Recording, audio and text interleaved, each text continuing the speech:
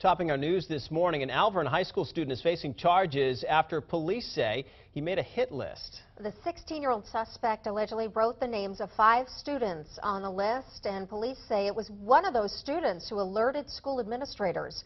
Ray Brewer joins us live. He's in Hudson this morning. And Ray, what charges is the student facing?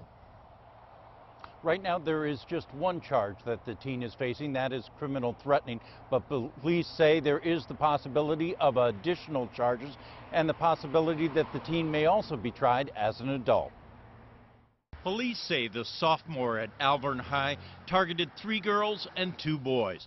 One of them tipped off a teacher Wednesday morning after receiving an alarming text message.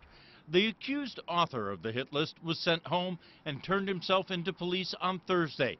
He was arrested and subsequently arraigned. I just don't know how to react to that. It's just a scary thing. I'm hoping that actions are taken, they're swift and they're appropriate. I mean, every threat has to be taken seriously, but I doubt they would actually do something like that. I mean, we've never had like serious violence problems or anything.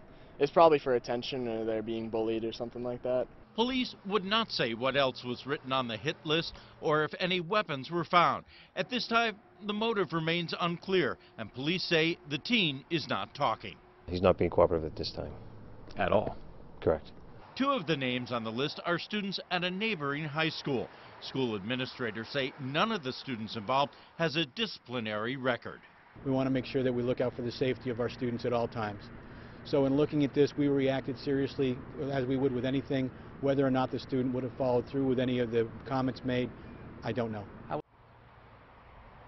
Officials say all families have been made aware of what happened. There will also be the possibility counselors will be here in case anyone wants to talk about it. Reporting live in Hudson, Ray Brewer, WMUR News 9.